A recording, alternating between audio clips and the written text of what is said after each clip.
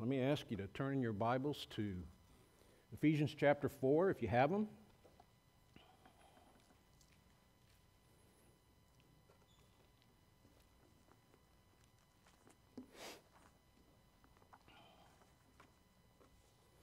Stuart Briscoe was one of my favorite Bible teachers as a brand new Christian. And he still is. He's with the Lord now, but he pastored Elmbrook Church in Wisconsin for 30 years, and then in the year 2000, he retired, and then along with his wife Jill and his son Pete, they started a ministry called Telling the Truth. And I would heartily recommend that ministry. It's online, and it's on some radio stations, but I don't know that it's on any here locally. But in any case, just recently, at the age of 91, he went home to be with the Lord. And I remember him telling the story one time when he first went to Elmbrook. In fact, it was the very first Sunday that he was there. And there was a woman that came to him after the service, and she asked if he would find the answer to a technical question that she had about a particular Bible passage. To which Dr. Briscoe replied, "No, ma'am, I won't." The woman had a shocked look on her face as if she didn't hear correctly. And she says, "What?" And Briscoe repeated, "No, ma'am, I will not find the answer to your question." And she looked at him as if to ask, "Well, then what are we paying you for?" And so he said, "Here's what I will do. I'll show you how to find the answer yourself." And then he proceeded to show her how to investigate and look in the Scriptures. The reason Pastor Briscoe did that was to illustrate the biblical philosophy of ministry that we've been talking about, that we actually began last week in Ephesians chapter 4, verses 11 through 16. Actually 1 through 16, but last week we covered verses 7 through 11. This morning we want to cover verses 11 and 12. So if you have your Bibles, or you can look at it behind me. But Paul says, "And he himself gave some to be apostles, some prophets, some evangelists, and some pastors and teachers, for the equipping of the saints, for the work of ministry, for the edifying of the body of Christ." And what Briscoe did was essentially exercise his role as a pastor in seeking to equip this lady with what she needed to find out the truth herself.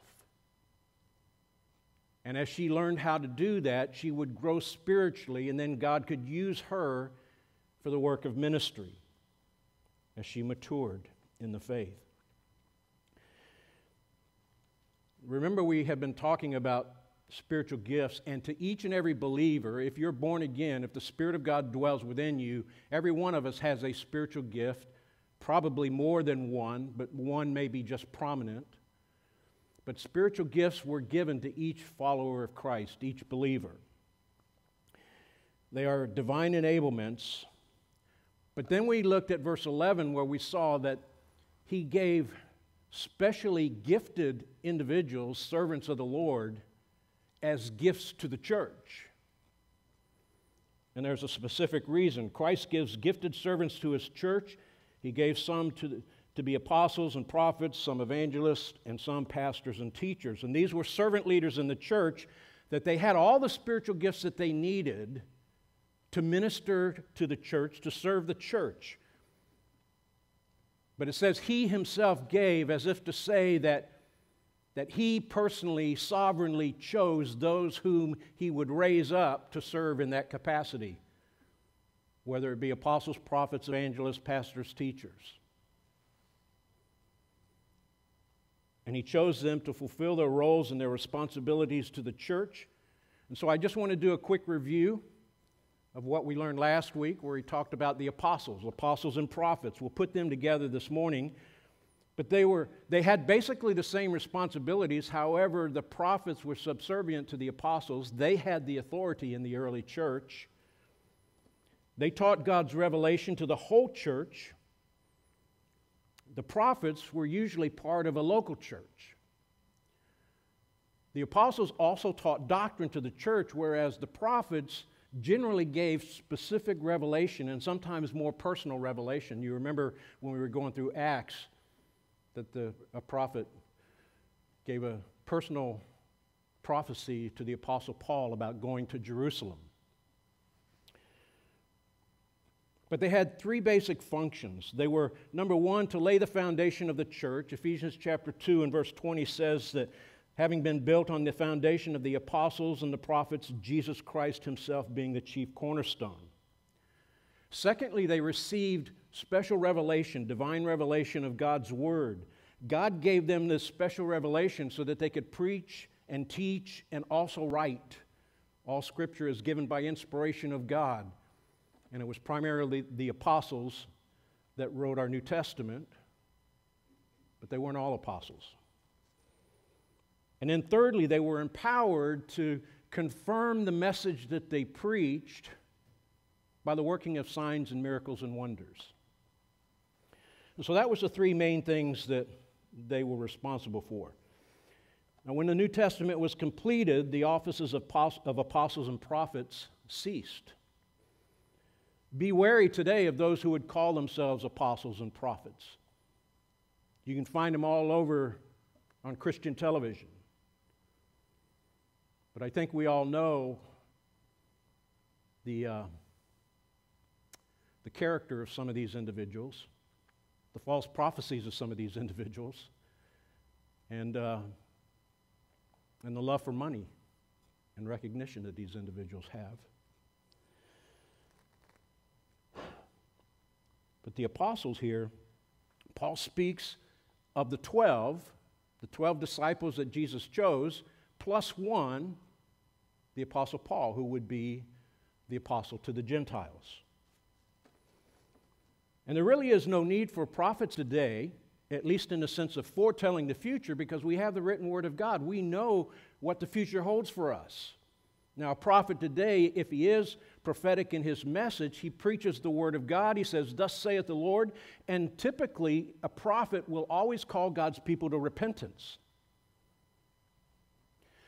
I remember when I was in a church, when I was getting my feet wet preaching, I was in a little church over in Tampa. It was a liberal church, but I took it because I needed to get some practice preaching. I walked in, and one of the elders of this church was teaching a Sunday school class, and he's looking at the Old Testament prophets. He was in the book of Isaiah, but he kind of made this side note. He says, now we have prophets today like, you've heard of Nostradamus, and Gene Dixon, who was a clairvoyant, and some of these other people who are psychics. This man's name was Bob, and I just cringed when I heard him say that, because, somebody who was phenomenal, I guess, as Nostradamus, he wasn't 100%. And according to Deuteronomy chapter 18, if they just make one mistake, then they're disqualified from being a prophet of God. I pointed that out to Bob, and I said, plus these people, they don't care about how you live. A prophet of God is going to talk about sin and righteousness. And he's going to call people to repent. And Bob kind of looks at me, and this was like my third week there. And he sits back and he says, well, yeah, you're probably right. I said, okay. This was a fun church, too. I was there for about a year.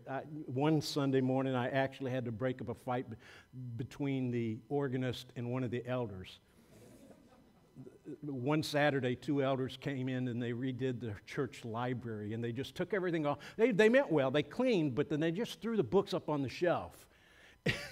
and Betty, who was the organist, she was probably the only church lady in the church that I thought was truly saved. I'm not sure about the rest of them. But she was furious because she had cataloged all the books in there. And I mean, it was a pretty good-sized library for a small church. But this elder, he was an old cattle rancher. And I mean, he just egged her on. And I had to take Betty aside and tell Betty, you're getting ready to lead in worship. You just forgive him. And, but that was the kind of experience. I think the Lord taught me a lot about how to deal with impossible people in that church. But anyway, back to elders and prophets. There really is no need for prophets today, at least as far as telling the future. Then he mentions evangelists. And evangelists, they have the spiritual gift of evangelism. That's where they announce the good news of salvation through faith in Jesus Christ alone. And people respond typically to those who have the gift. I would say Peter had the gift. His first 2 sermons got 8,000 people saved. Billy Graham, we know, would be a contemporary example of an evangelist.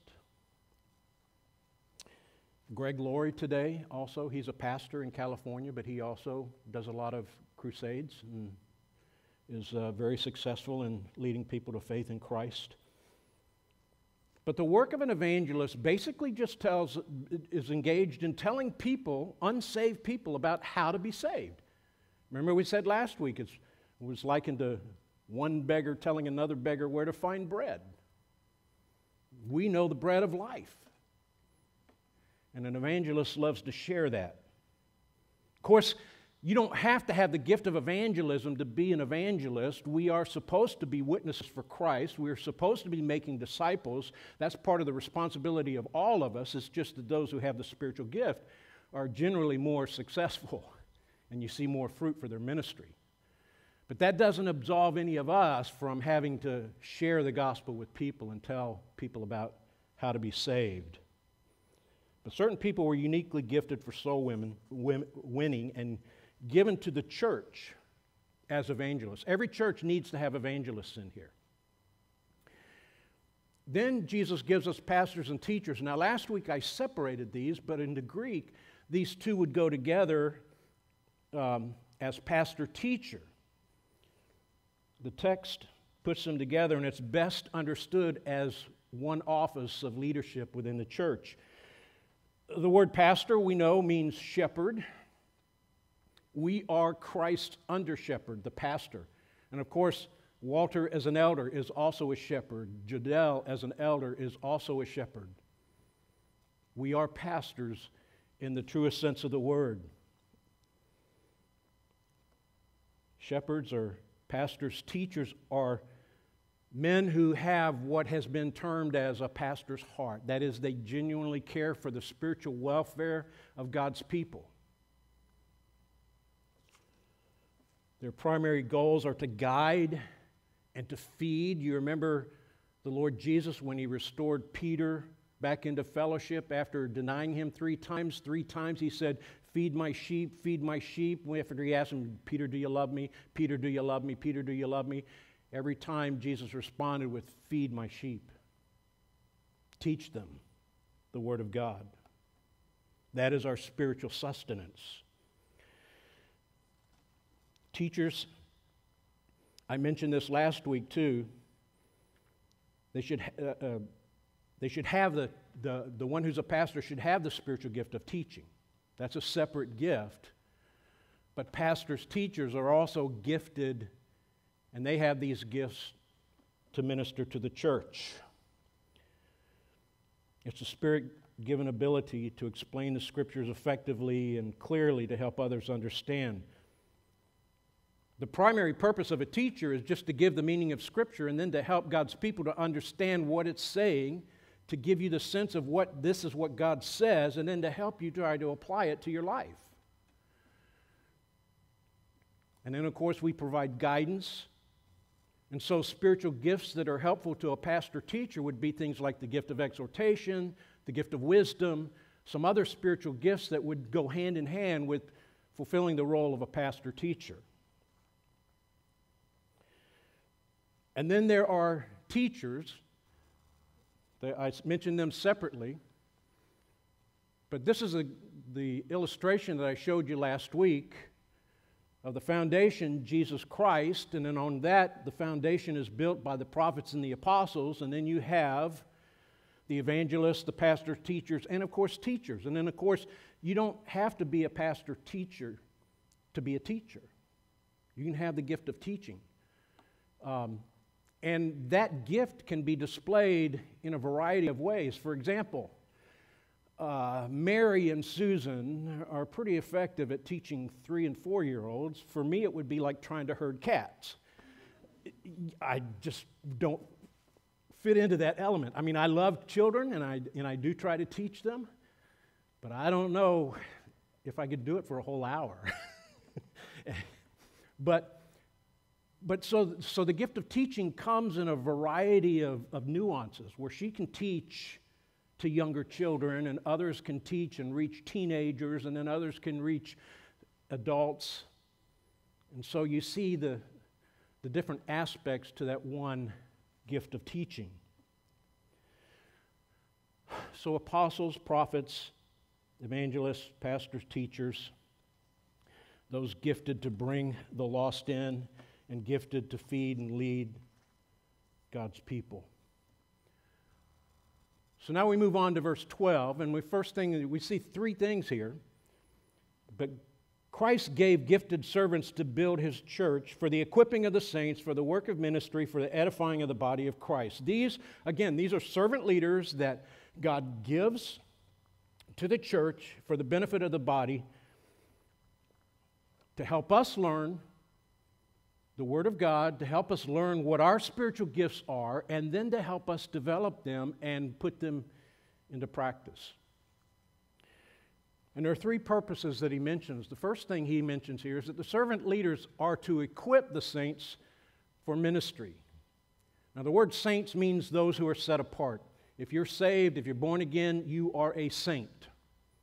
Got St. Mark sitting right up here in the first row, and St. Jennifer. We are all saints by virtue of our faith in Jesus Christ. We have been set apart from the world, from sin, unto God.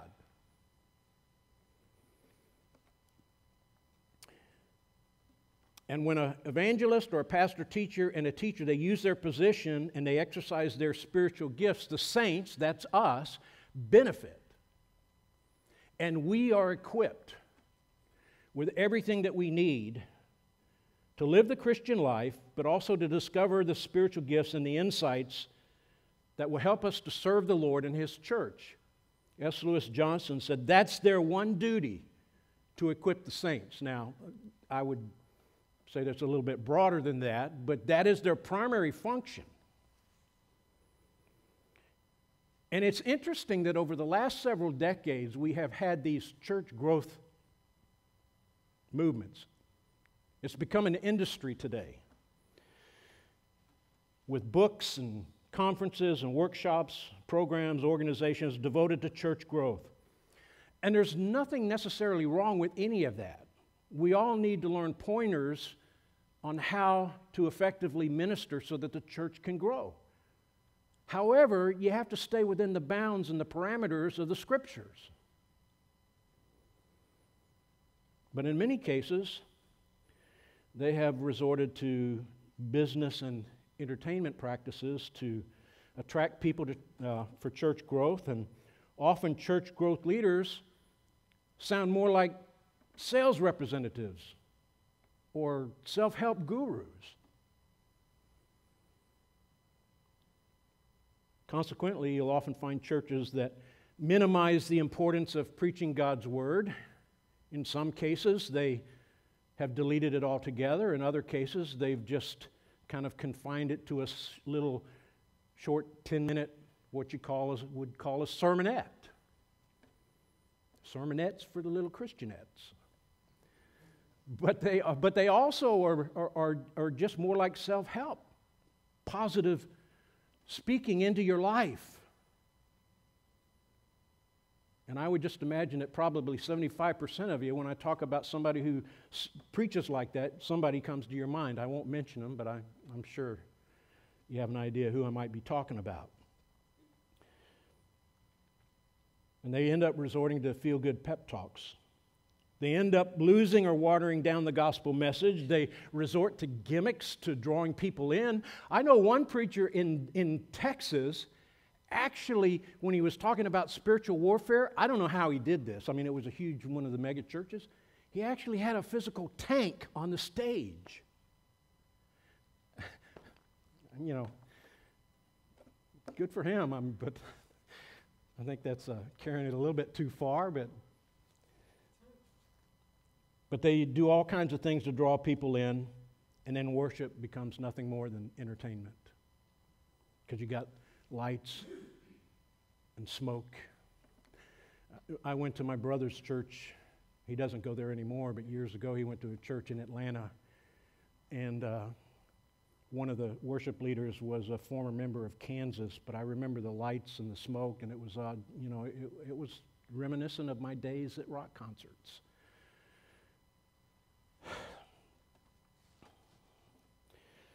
And I'm not against upbeat music. I mean, my son will tell you that. But it's not about entertainment. The true church cannot grow without effective evangelism and Bible teaching and shepherding, because these leaders provide the means for equipping the saints so that they can in turn do the work of the ministry. The word for equipping can mean to make complete or to make fit. Remember, we said from Colossians chapter 2 that we are in Christ, and if we are in Christ, we are already complete. That's a positional truth, that we are in Christ. We stand perfect. We are justified before a holy God. Every believer has that perfect standing before God. And Paul says in Colossians 2, 9 and 10, "For in him dwells all the fullness of the Godhead bodily, and you are made complete in him, and he is the head of all principality and powers." So in other words, positionally, you have everything you need by virtue of the presence of Christ in your life. You're fully equipped. If you are in Christ. But practically now, what we are equipped with needs to be developed. There are 4 tools that God will give us to equip us to make us ready.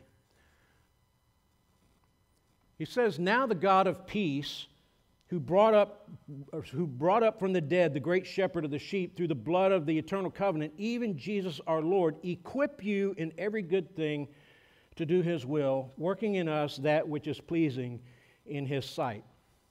Now, obviously, the first thing that he'll bring to us that he's provided is the Word of God. That should go without saying.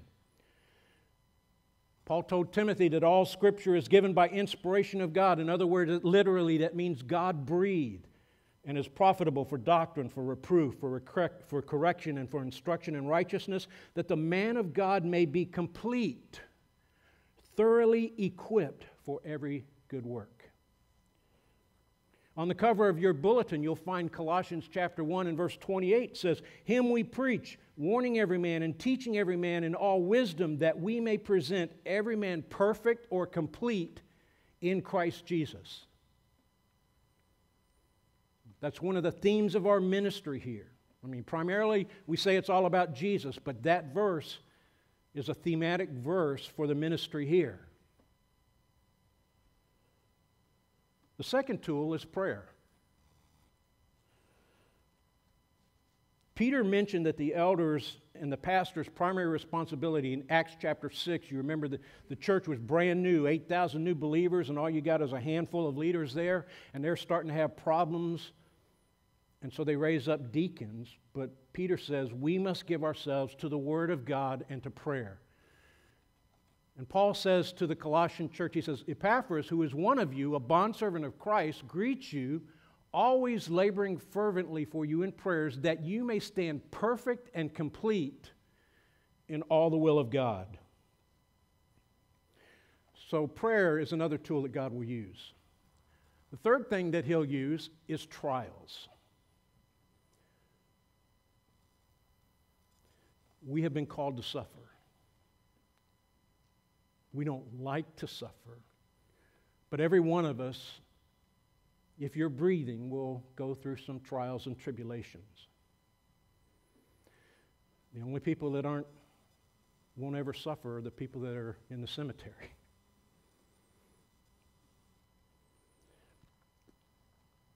But James says in his epistle. He says, "My brethren, count it all joy when you fall into various trials, knowing that the testing of your faith produces patience or endurance.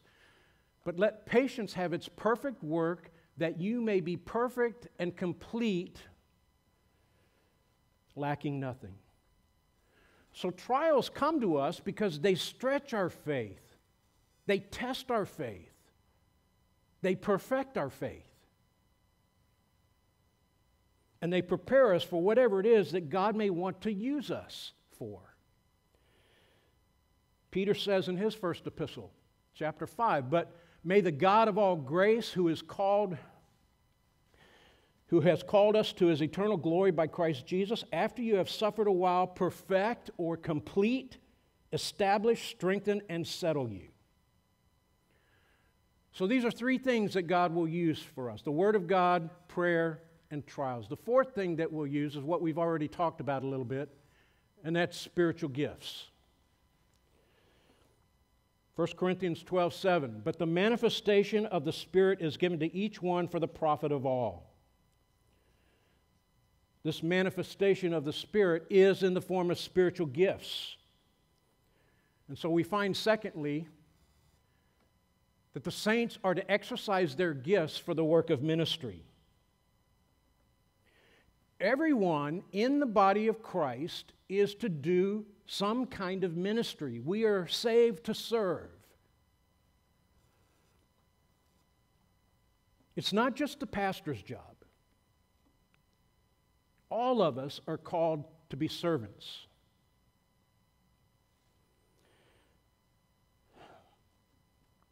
And to do that, He has given us spiritual gifts. Paul writes to the church at Corinth, "Now concerning spiritual gifts, brethren, I do not want you to be ignorant."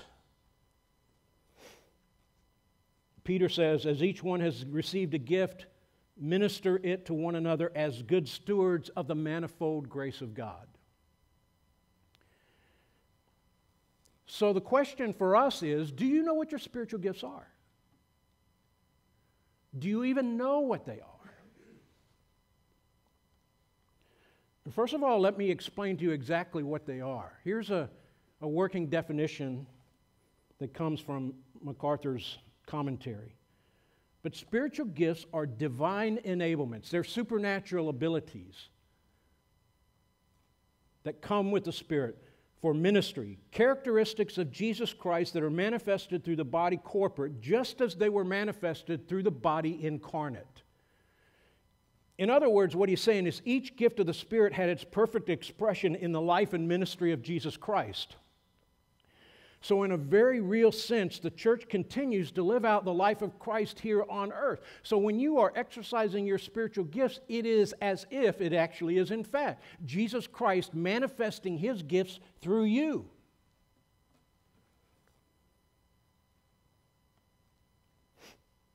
We are the manifestation of Christ in the world today.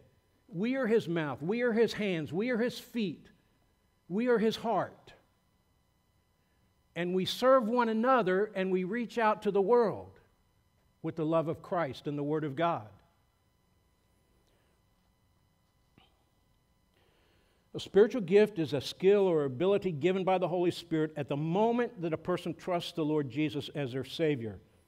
And it enables the Christian to perform a special function, a particular function within the body of Christ for the edification and the glory of God.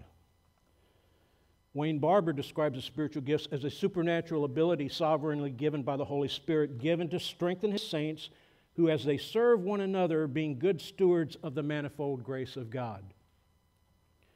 Now, I need to point out that there are other abilities and talents and gifts that we all have. For example, you may have the gift of music, or you may have the gift of, you may be artistic, or you may have some other special ability. Perhaps, maybe like my son Tim is a mechanic and he can work well with engines.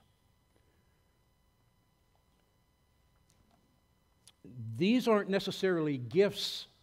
They're not spiritual gifts, at least in the strict sense of the word, but they are spiritual in the sense that they are talents and gifts given to each of us, that they ought to be used for the glory of God and for the benefit of His church.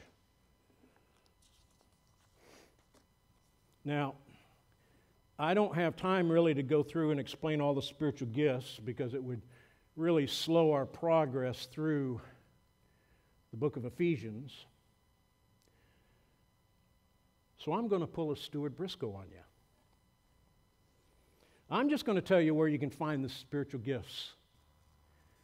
Here are 5 lists that you find that outline some of the spiritual gifts. And I just want to encourage you to seek them out. You can simplify it by just reading 1 Corinthians 12 and Romans chapter 12, because each one of these, and you might also add 1 Peter chapter 4, verses 8 through 10 specifically.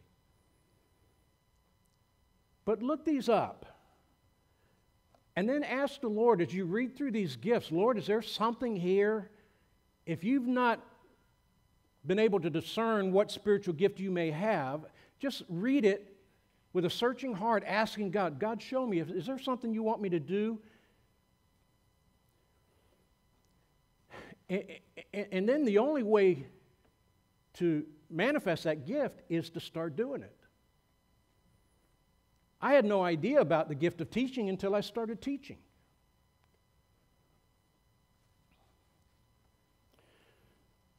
But this is a chart where you can find them in.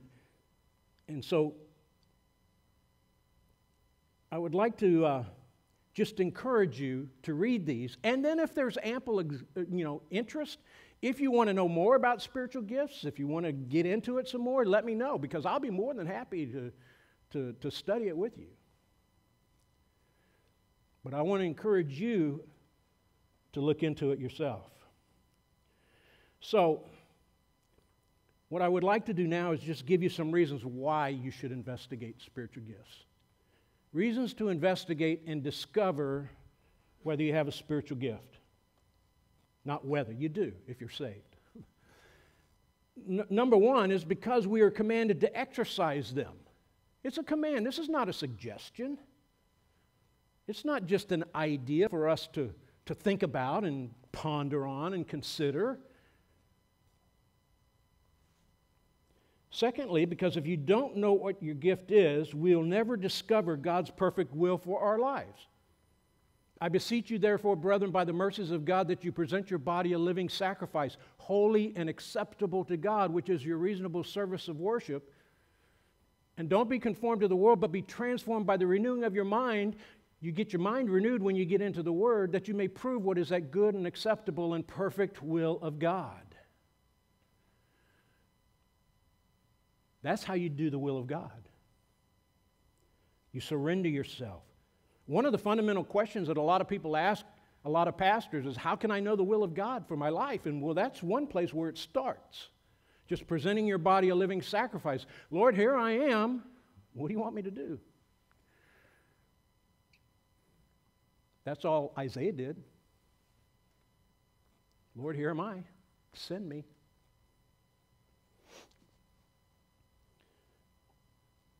You will never fully understand your purpose in life until you discover why you're here. You were saved, you were sanctified, you were gifted so that you might exercise those gifts for the will and the purposes of God. We are here for the glory of God. And if I find something to do apart from any of those spiritual gifts being exercised, then I'm just not really fulfilling my purpose in life. There is nothing more satisfying in life than knowing that you're doing what you were called and saved to do. Thirdly, he says to Timothy, he exhorted Timothy to stir up the gift that's in him. Timothy was Paul's son in the faith, and he discipled him, and he helped him as he responded to God's call in his life. He was a pastor, but he wanted him to maximize his spiritual gifts. And again, we talked about evangelism. Part of the process of evangelism, it starts with evangelism, but it doesn't stop there, because we're called to make disciples too. That's what we follow up with. I lead somebody to Jesus, but then let me help them grow. Fourthly, because if you know what they are, you can take steps to discover them and develop them. Again, you receive them at the moment of salvation, but as I mentioned earlier, when I first started preaching, I was dry as burnt toast. I stammered and stuttered and hemmed and hawed, and I was nervous. But those gifts come in kind of like an embryonic form. And they begin to grow as you exercise and as you practice. So you don't start off perfect with these gifts. You learn them and you develop them and you exercise them. And as you do, you become more efficient, more effective.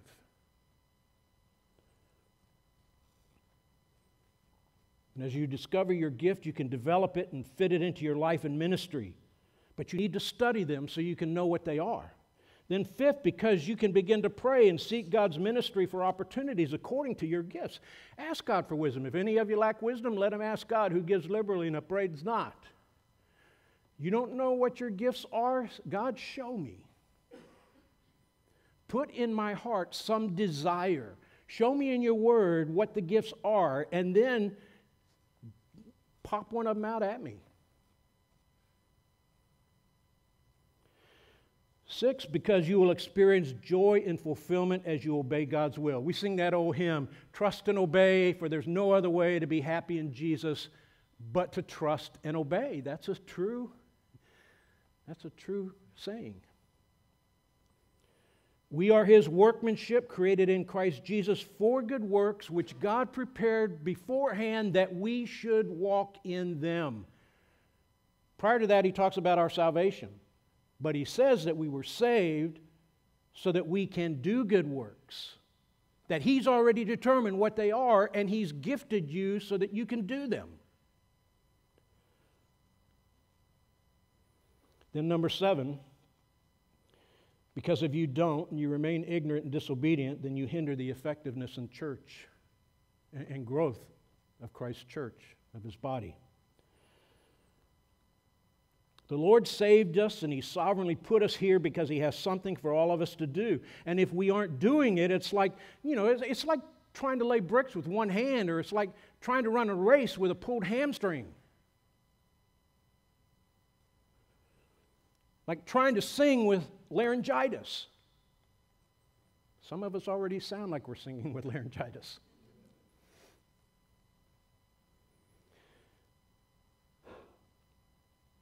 Jesus saved us because he needs us for a healthy function of his body. And in this case, this local body of believers, Lakeland Bible Church. But that applies also to the church universal. But now, remember, he is writing this to a local church in the city of Ephesus. So those are some good reasons why we should investigate, why we should learn what they are, why we should study them. Because we don't know what they are, and if we don't exercise them, we are hindering the body of Christ from functioning healthily in the world. Spiritual service is the work of every Christian, of every saint. And attendance is great. But honestly, it's a poor substitute for participation in the body life of Christ, of the church. All of us need to be effectively doing something by way of service for Christ. And when that happens, thirdly, the work of ministry edifies the body of Christ. That word for edify literally means, it's literally used of building a house. And it's through each one of us exercising our spiritual gifts that Christ builds his church. We aren't doing it. You remember Jesus Christ said, on this rock I will build my church, and the gates of Hades and hell will not prevail against it.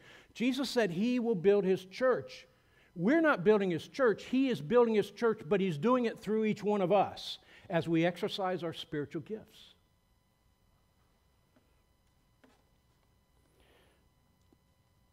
So as you can see, the work of the ministry belongs to the entire body of believers.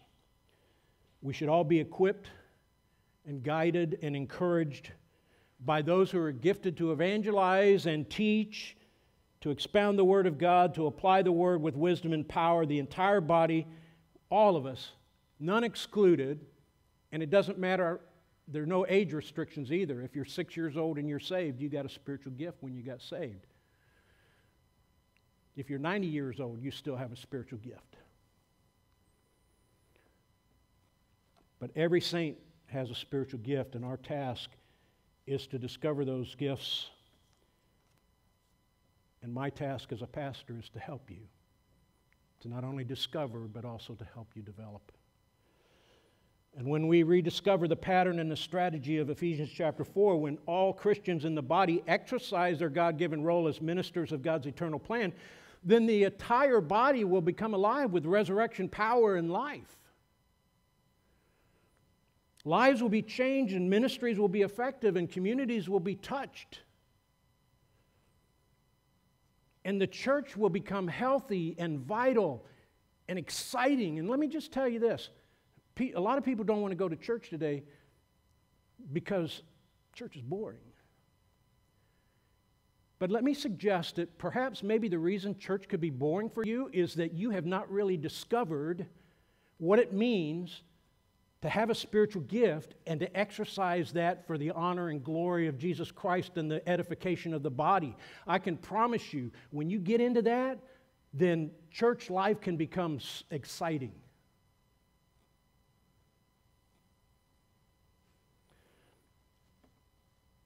Because it is God who works in you to both to will and to do of His good pleasure. He's the one that wants to do the work.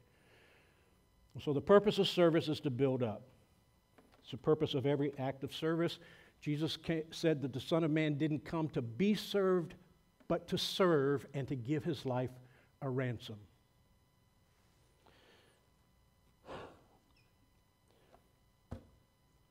Whatever it is, preaching, teaching, the guys back there working in the sound booth, setting up chairs and tables for fellowship meal, coming for a work day, teaching, giving, praying. All of those are ministries that we can exercise. And the body of Christ needs us, because if you're not effectively serving and exercising your gift, you are in essence handicapping the body. We exist in the body to build one another up. And then, of course, when this takes place, then we move on to verses 13 through 16, and we'll find what will be the result next time, which I'm not sure. I'm still waiting on Brother Jodell to do part 2 of his last message. But he had some things take place this week that prevented him from doing that. But anyway, we'll finish up this section as the Lord leads. Amen? So let's pray and we'll be dismissed. Our Father, we want to thank you that you can take frail, faulty, sinful people, and you can forgive us, and you can cleanse us, and you can sanctify and perfect us and make us fit to be used for the edifying of your church. I pray, Father, that your Spirit and your Word would reveal to each one of us the gifts that you have given us. And may we surrender our wills to yours so that Jesus Christ may live and work in us and through us and for us. May we do your will so that this local body of believers can be vibrant and effective and healthy, eager to make Christ known so that we can walk worthy of our calling. And we pray and ask these things together, praying in Jesus' blessed name and for his sake. Amen. Amen. Well, the Lord bless you, friends. We are dismissed.